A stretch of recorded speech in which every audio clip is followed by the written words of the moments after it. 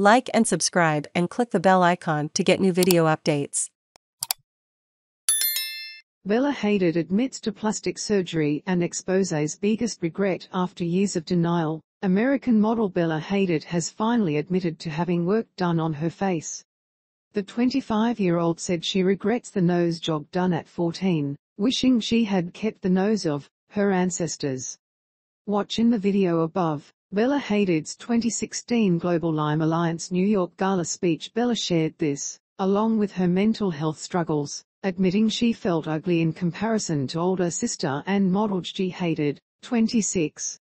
For years, there has been speculation Bella had filler injections, a blepharoplasty, lifting eyelids, jaw surgery and a nose job. Bella has now cleared the air, sharing she's only had a nose job and everything else is fake news. People think I fully F with my face because of one picture of me as a teenager looking puffy, she told Vogue. I'm pretty sure you don't look the same now as you did at 13, right? I have never used filler. Let's just put an end to that. Bella said she had no issues with plastic surgery, but explained that what some thought was an eye lift was in fact face tape. The oldest trick in the book, Bella said of using the tape. She said she wishes she had kept the nose of her ancestors, believing she would have grown into it. Fans have had mixed reactions to Bella's admission. Bella Hadid finally admitting she got a nose job is great because of the fans who truly believe they weren't lucky enough to have the same miraculous transformation as a teen, one tweet read.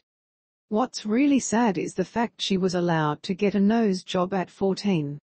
Bella's admission comes after years of denial, most notably her InStyle interview in 2018. People think I got all this surgery or did this or that. And you know what? We can do a scan of my face, darling. She added that she wouldn't want to mess up her face.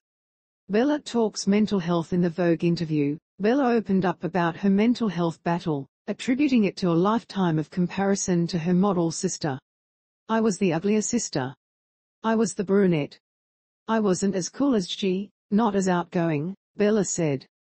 That's really what people said about me. And unfortunately, when you get told things so many times, you do just believe it. This is not the first time Bella has spoken publicly about mental health. In November 2021, the model shared a series of makeup-free crying selfies along with a message to her Instagram followers. People forget that everyone is basically feeling the same way, lost, confused, not really sure why they're here. That anxiety, like, everyone is feeling that, and trying to cover it up in some way. We're gonna come together in our flaws, in our insecurities, in our joy, in our happiness, and accept it all as beautiful and natural. Self-help and mental illness chemical imbalance is not linear and it is almost like a flowing roller coaster of obstacles. It has its ups and downs, and side to sides. But I want you to know, there is always light at the end of the tunnel. And the roller coaster always comes to a complete stop at some point. There is always room for it to start up again, but for me, it's always been nice to know that even if it's a few days, weeks, or months, it does get better, to some extent, even for a moment.